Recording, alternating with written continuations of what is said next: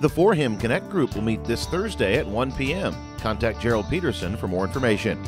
It's not too late to get registered for Vacation Bible School, which begins this evening. A meal will be served from 5:30 p.m. to 6:15, with VBS beginning at 6:15 and ending by 8 o'clock. The offering throughout VBS will go to Numana food packing events coming up in October, and our in-gathering for VBS will be for Operation Blessing Boxes. This week, our Operation Blessing Box focus is playing cards, card games, and magazines to send to Sergeant Mark Gerbrand and his fellow soldiers deployed in Kuwait. Monetary donations to help cover postage are also welcome. Check out the display in the Fellowship Hall for more information.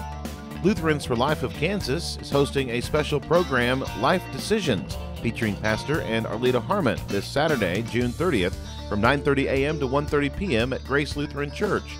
See page 3 of the Gray Pages for more details.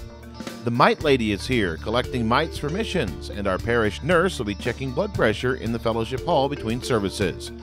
And as we all know, it's been very dry this summer, and there's a need for volunteers to help keep our new plants alive and weed out flower beds and sidewalks around the church.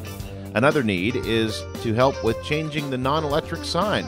Without your help, these things will not happen. If you can help, contact Pastor Nick. These aren't the only things happening at Risen Savior this week. Be sure to check those Gray Pages to learn more on how you can get involved and share the love of Christ.